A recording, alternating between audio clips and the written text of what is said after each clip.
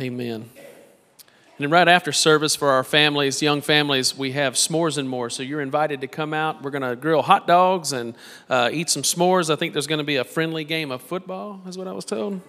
We'll see. Colossians 1, 3 through 12. In our prayers for you, we always thank God, the Father of our Lord Jesus Christ, for we have heard of your faith in Christ Jesus and of the love that you have for all the saints. Because of the hope laid up for you in heaven, you have heard of this hope before in the word of the truth, the gospel that has come to you. Just as it is bearing fruit and growing in the whole world, so it has been bearing fruit among yourselves from the day you heard it and truly comprehend the grace of God. This you learned from Epaphroditus, our beloved fellow servant. He is a faithful minister of Christ on our behalf and has made known to us your love in the Spirit. For this reason, since the day we heard it, we have not ceased praying for you and asking that you may be filled with the knowledge of God's will in all spiritual wisdom and understanding, so that you may walk worthy of the Lord, fully pleasing to Him as you bear fruit in every good work and as you grow in the knowledge of God.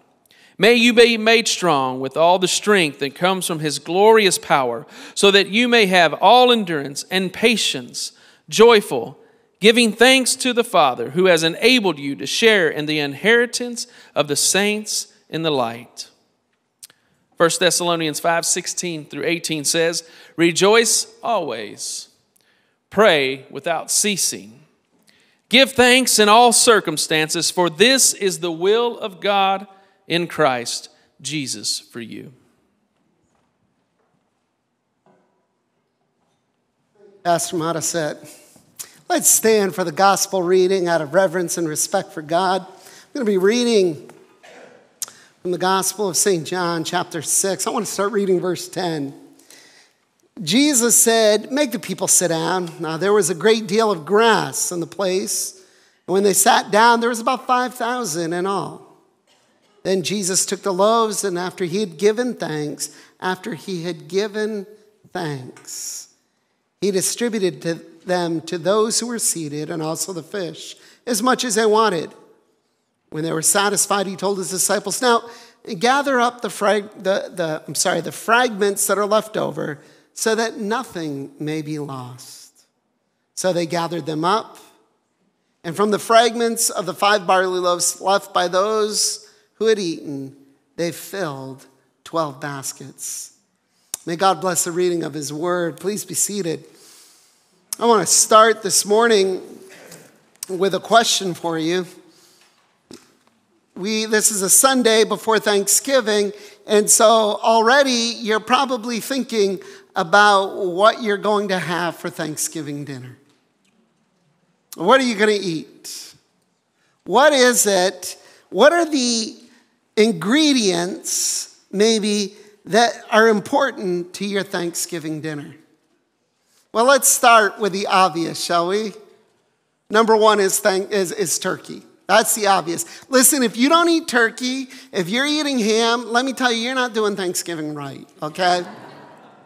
We all know that one of the very first pilgrims, Jebediah Butterworth, brought the first Thanksgiving. It was a Butterworth Thanksgiving that he brought to dinner. So if you're eating ham, you're not doing right. Now with that aside, I know I'm a New Englander. I know what they ate at the first.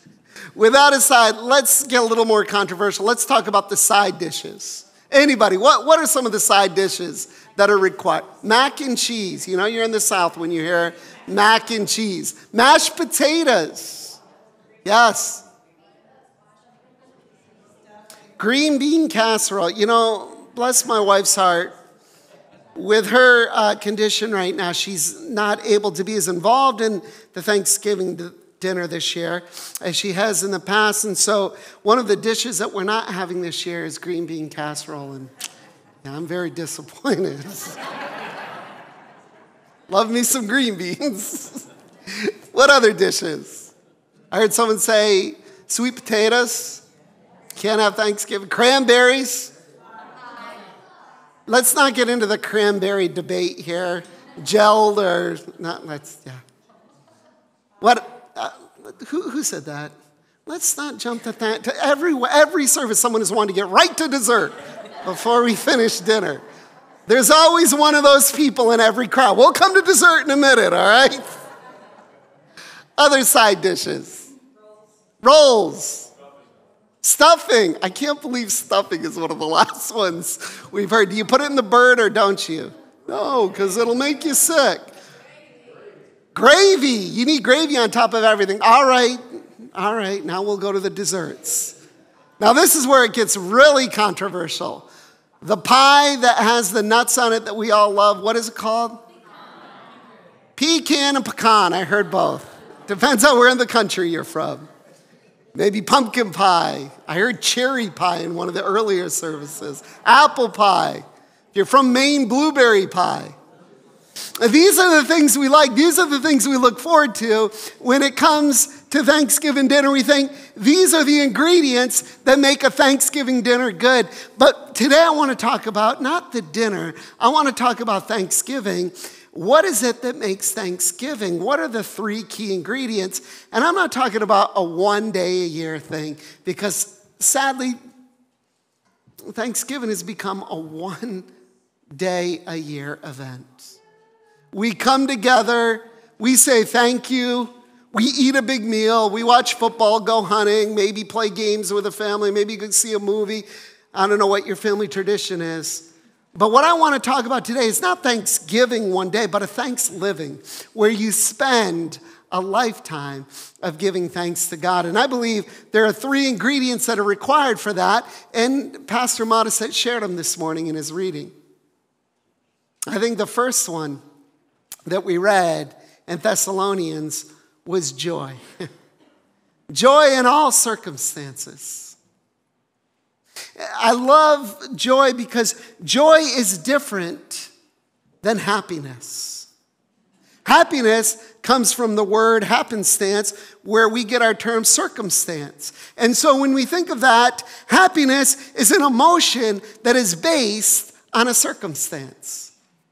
If I wake up tomorrow morning and there's money in my checking account that I think is adequate, my savings account looks good, my investments are doing well, I have a good job that I'm going to go to, my wife and my health is great, our children are doing wonderful, they're walking with the Lord, their health is great, they're successful, I'm living in the house I want to live in, I'm driving the vehicle I want to drive, well, then I can be happy. But as soon as you take away one of those things, or you change one of those things, or you break one of those things, because my happiness is an emotion based on a circumstance, what happens? I lose it. I lose that happiness. You see, joy is different than happiness. Joy is not something that's a circumstance, it's based on a circumstance. Joy is not just an emotion. Joy is something that completely fills us. It's something that comes upon us when we enter into a relationship with Christ. It is the joy that believers have, that even in dark times, we can give thanks. Joy is more than an emotion. In fact, the writer of Hebrews, in writing about joy, referenced the prophet in the Old Testament.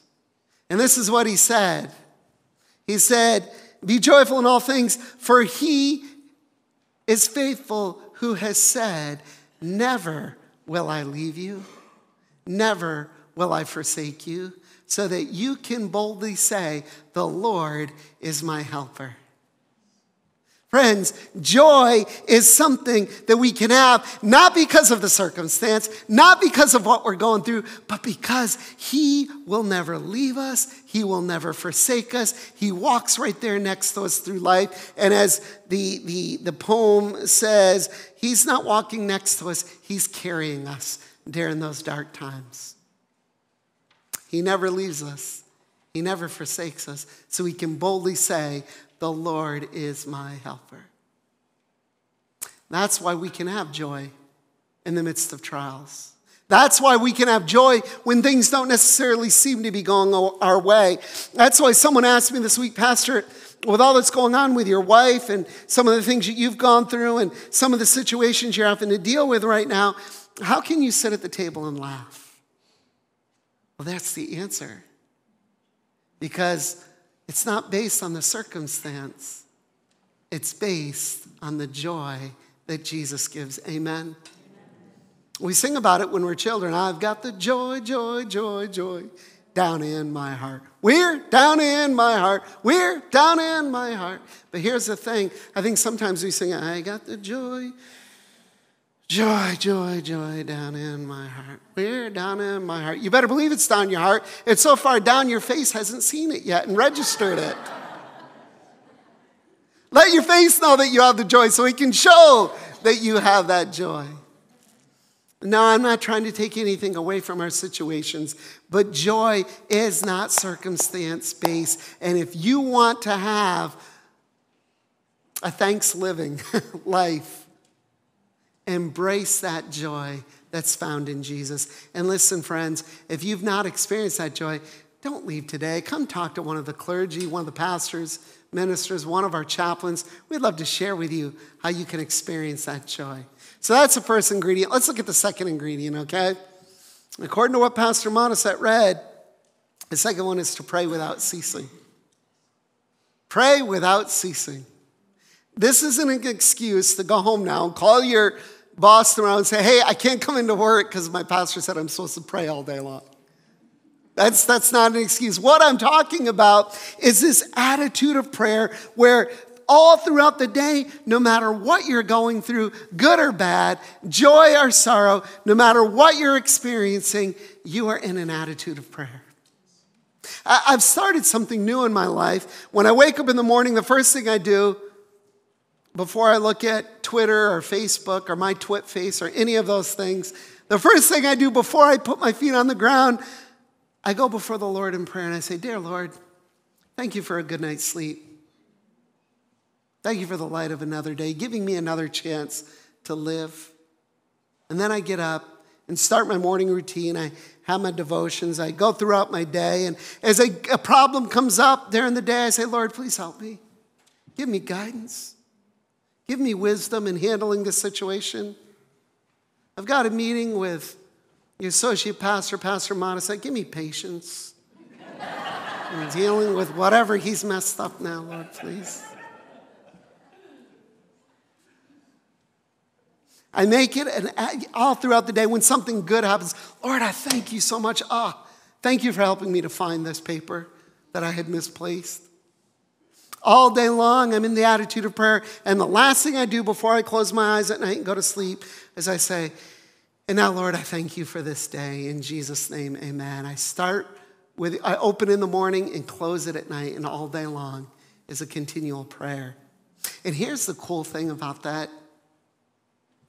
The Bible says God neither slumbers nor does he sleep. It says that Jesus is intercessing on our behalf. Jesus is praying. When we're asleep, he's praying on our behalf. The Holy Spirit is offering up prayers that we can't even understand. Our minds can't comprehend the utterances of the Holy Spirit. While we're praying throughout the day, Jesus and the Holy Spirit are joining us. And when we're asleep at night, they've taken over and they're continuing to pray for us. Isn't that wonderful? Ingredient number 1 is joy. Ingredient number 2 is pray without ceasing. Ingredient number 3, and in everything, give thanks. Boy, that's not easy, is it? In everything, give thanks. How do we give thanks in everything? What about the problems that come along? What about the struggles? What about the hardships we have? What about the painful experiences? I'm going to confess something to you this morning. I'm going to confess that when my children were young, I inflicted great pain upon them. Not only did I inflict great pain upon them, but I didn't do it myself. I paid someone else to do it, to inflict great pain. And Ariana just got her pictures for her track season, and she texted me thanking me for it. She said, hey, Dad, thanks for the Invisalign. Thanks for bringing me to the dentist. So my teeth were white and lined up straight. Here's the deal. When my kids were little, they didn't understand when I took them to the dentist and paid someone to inflict pain upon them. In fact, I didn't necessarily need them to understand it. I tried to explain it to them, but during the time it was, Dad, no, we don't want to do this. Dad, it hurts. Do we have to go? You don't go. No, sorry. And while I was there, do you think I enjoyed them inflicting pain on my kids? Absolutely not. But I knew that it was for their good. I knew in the long run it would be for their best. And here's the thing. If I, as an earthly, sinful father, can understand that concept, how much more our Heavenly Father allows us to go through these painful experiences. Why? Because he knows, he can see the end game, and he knows that it is for our good. For he has said that he works all things together for our good. To those who love the Lord, to those who are called according to his purpose. All things. That's why we can give thanks in all things. We may not understand it, and just as it was painful for me to watch my kids go through those painful experiences in the dentist chair or in the doctor's office or getting a shot, you know what? I knew it was for their good. It's painful for our Heavenly Father to watch us have to go through it, but he knows in the long run it's for their good. At the moment, we may not be saying thanks, but boy, what if we did? Lord, I don't understand this, but I know it's for my good. Thank you. Because I believe in everything, give thanks. For this is the will of God. In Christ Jesus, concerning us. So here we come. Thanksgiving is Thursday. We'll enjoy some good food. We know the important ingredients that we need to make our Thanksgiving dinner, our Thanksgiving tradition, important to us. But let's review the ingredients that are needed to make for a life of thanksgiving. Number one, have joy in all situations. Number two, pray without ceasing. Number three, in everything give thanks, for this is the will of God.